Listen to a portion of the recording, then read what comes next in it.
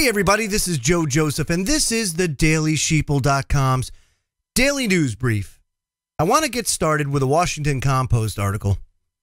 Now, I try to stay away from any site that likes to call other sites perhaps fake news. But in this case, they did put out something that I found very interesting that they would even talk about in the newspapers, let alone what Seattle has done, which I think is a trailblazing thing that should be taken up by every city in America.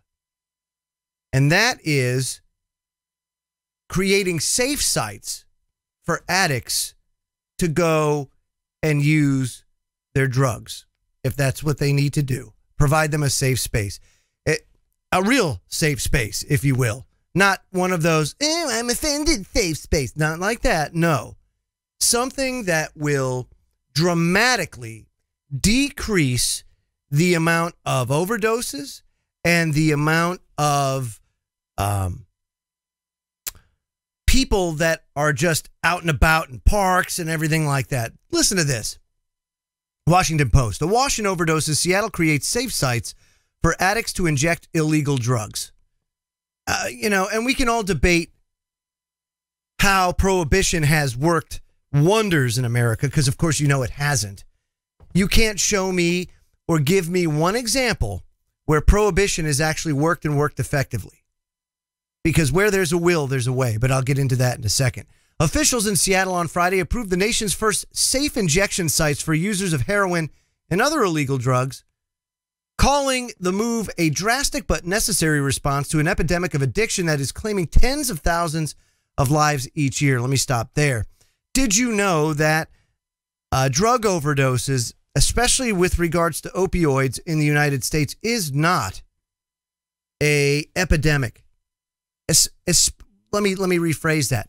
With prescription drugs, because right now what they'll say is, the prescription drug abuse epidemic. It's not. As a matter of fact, you will find that double the amount of people die as a result of NSAIDs, non-steroidal anti-inflammatories, your ibuprofens, your Tylenols. They eat your guts alive. When you go to the doctor, typically what they do, if you do my back hurts, and they do give you something like a Vicodin or a Percocet, what does it have in it? It's got Tylenol. Why do they put Tylenol in it? So if you abuse it, it rots your guts, you die. That's really the reason why it's in there. They could tell you 50 other reasons why. That's not the reason why. They do it to curb abuse. They do it because if people at that point really don't give a crap if they're going to eat away their kidneys or their liver.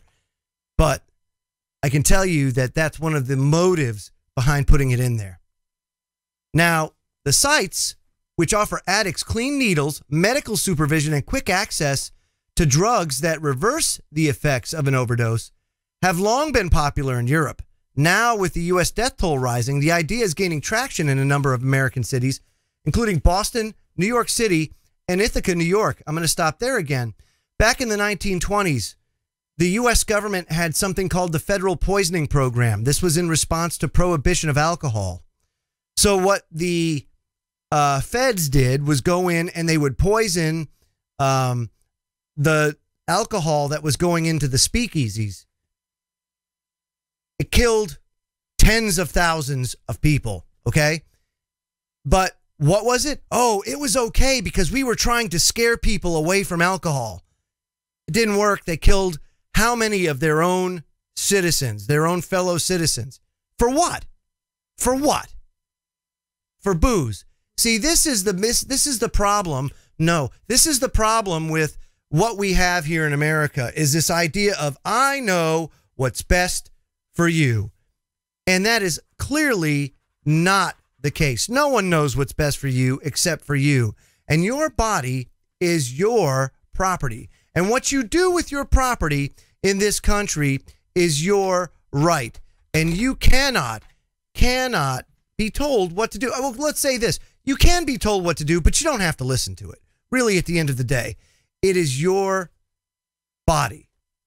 Now, it says, while opponents say that sites promote illegal drug use, supporters say they can keep people alive and steer them towards treatment.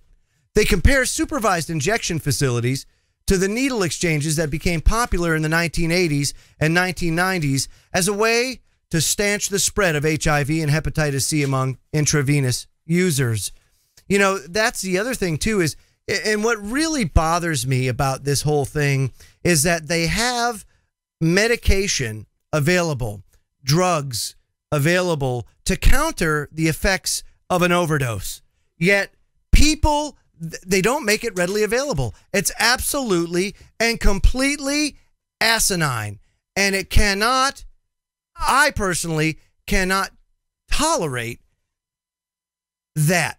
To know that there is an actual antidote and that tens of thousands of people die each year because they don't have access to this antidote. Unbelievable. Yet we live in the 21st century. We're supposed to be people that have evolved past barbaric ideas and behaviors. Yet here we are now. Seattle Mayor Ed Murray said in a statement, "These sites save lives, and that is our goal in Seattle and King County." Let me say that they poison, you know, and this really comes back to what's the real motive here behind these drug laws and behind the Controlled Substances Act. What it does is it gives the government a very easy way to put people in prison for money. That's what they do. They take this stuff that you should have the right to do however you want to do it in your own home, as long as you don't infringe upon the rights of others. Hell, do it somewhere else. It doesn't really matter. Again, don't infringe upon the rights of others. Make an antidote for this. It should be over the counter. I mean, think about it. What are you going to do? Get high from an antidote? Absolutely not. Absolutely not. But what you can do is you can live. Let's say you make a mistake. Let's just say you're Joe Schmuckatelli and you don't understand some of the risks associated with taking some of these drugs. What happens? You make a mistake. Should you die for making that mistake, especially when an antidote is readily available? I don't think so. I don't think so. You know, this is the problem, again, that we face in America. And it's because we've been sold a bill of goods, just about everything under the sun. Everything under the sun. Whether it's drug laws or anything else, this is the problem. This is the problem. So now, my friends, it goes on. It says, according to the Center for Disease Control and Prevention, a record 33,000 people died from opioid overdoses in 2015. Friends, that is not an epidemic. 33,000 people died in 2015 out of 330 million people. How many people died as a result of drunk driving? How many people died as a result of a bee sting? Let's compare those numbers with regards to this. It's not an epidemic. And typically when this happens, it always, almost all the time, always is because people are combining some things like, for example, opioids and alcohol, or say opioids and benzodiazepines. People don't understand the risk. They do it and they end up killing themselves needlessly. The other thing is education. Look, we can go the current course and keep feeding the prison industrial complex, or what we can do is educate people as to the risks associated with this kind of medication, with this kind of, and the risk associated with it. And then what happens? Oh, all of a sudden things start going down. That's what they've done over in Europe, and it works. It absolutely works. Now, it goes on to say the sites are not currently legal under federal law, according to Kelly Deneen, but of course, nor is marijuana. Marijuana is not legal under federal law, yet 26 states have now legalized it in some capacity. Why? Because they see through the BS.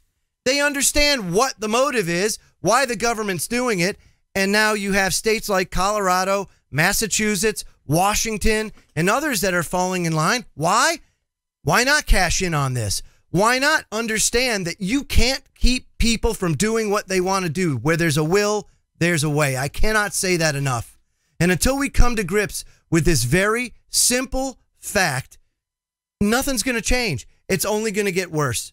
Folks, the police state, you give them an inch, they're going to take a foot every single time. It's unbelievable. It says, in addition to heroin, the deaths are caused by powerful prescription painkillers. See, there they are. And fentanyl, a synthetic opiate so potent, a tiny amount can kill people within minutes, which they don't have to die. Why? Because there's an antidote. Unbelievable. It says, if you really want to bend this curve of death, safe injection sites are going to have to be part of the strategy. This, according to Jesse Gaeta, Chief Medical Officer of Boston Healthcare for the Homeless Program, which treats victims of overdose. It says, in Seattle, the King County Board of Health voted unanimously earlier this month to endorse 2 sites, one to be located in the city and the other to be located in the surrounding county. Murray and King County executives Dow Constantine gave them final approval Friday. This is probably one of the smartest things I think I've seen a city do in quite some time. I mean, outside of states legalizing marijuana, this, my friends, is the next step.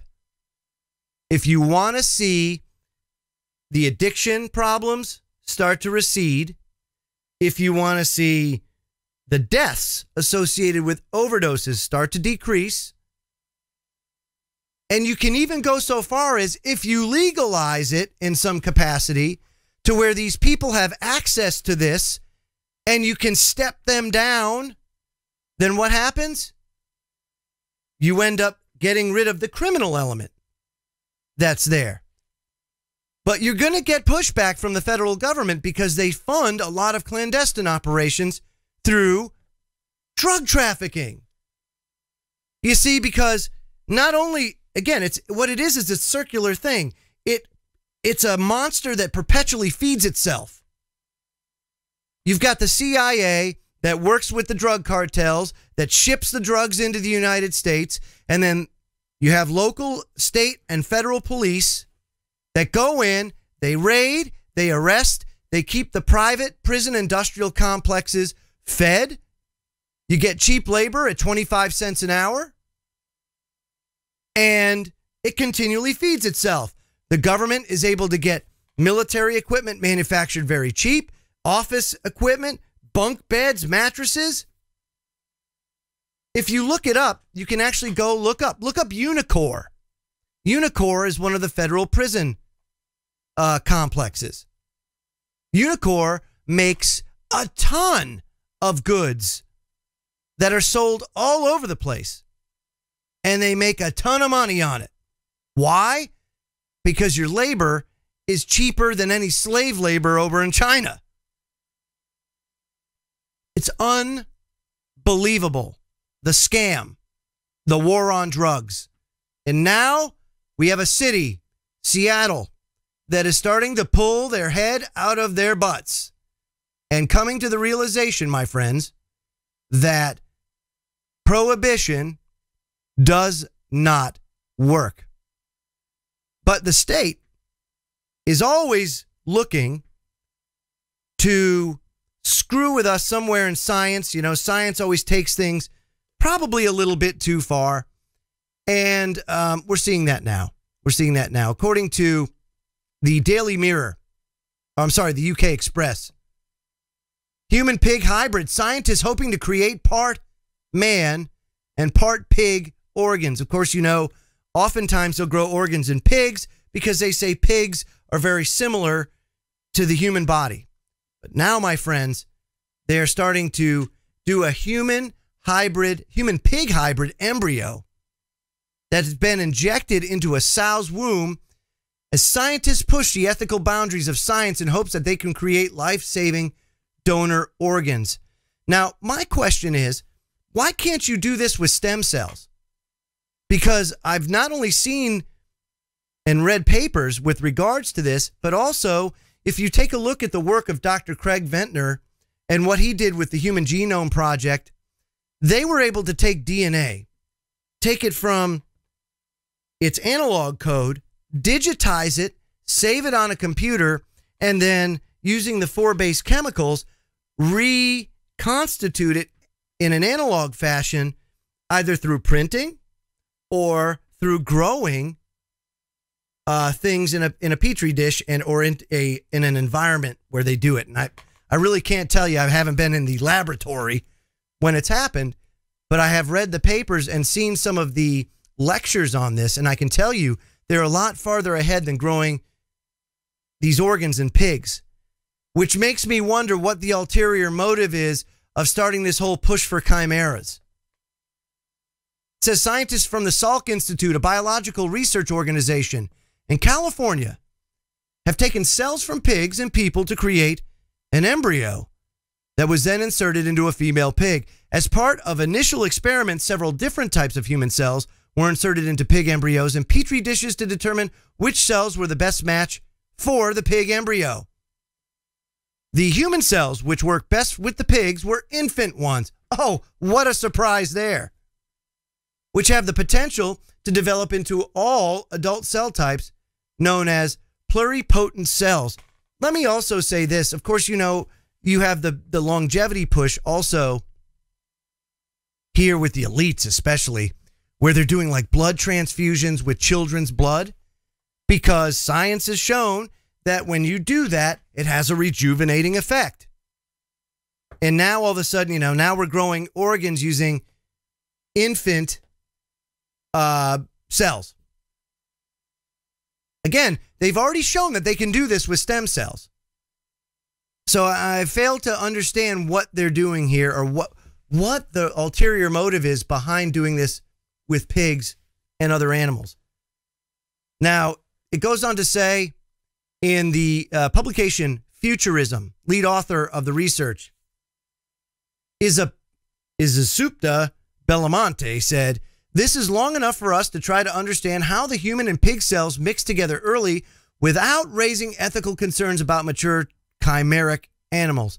So really at this point, what they're doing is they're trying, you know, they're inserting cells. They want to see how this thing forms.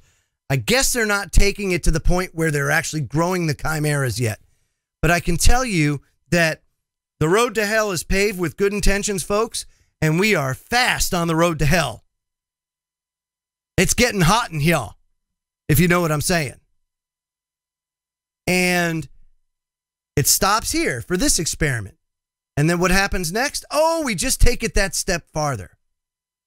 And so on and so forth down the line, until you have these human-animal hybrids, as was in the days of Noah.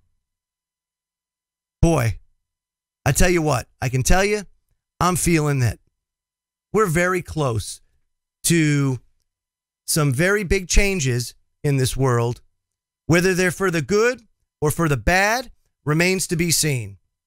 But I, for one, believe that we can advance in science without pushing some of these boundaries. We can have free energy without pushing the boundaries of atomic power. We should never have gone there.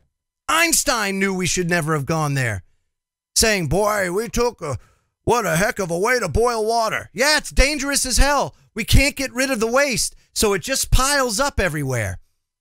You know? So the geniuses over the past 50 years or so have decided to build most of our atomic power on fault lines, because that's the most sensible, smart thing to do. That's unbelievable, folks. Exciting times we live in, and the Daily Sheeple will be here every day to bring you news and information that'll get you thinking and prepare your family for what's to come. I'm Joe Joseph. This was the DailySheeple.com's Daily News Brief, and I'll have one again for you mañana. Have a good day, everybody. Take care.